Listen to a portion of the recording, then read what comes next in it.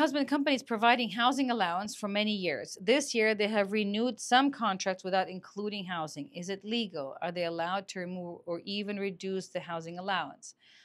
So they cannot do so unilaterally, and so therefore your husband should challenge, because a contract cannot be changed by one side.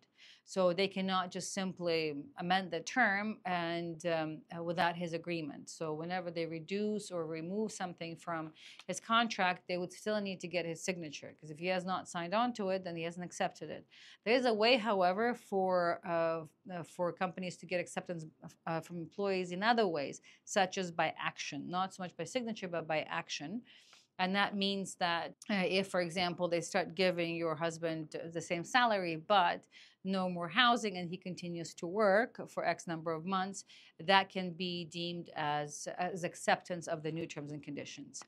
So if your husband does not want to accept that, then he needs to A, put this on record, and then B, be ready to resign on the basis of the fact that the company had breached their agreement by not paying him the full compensation.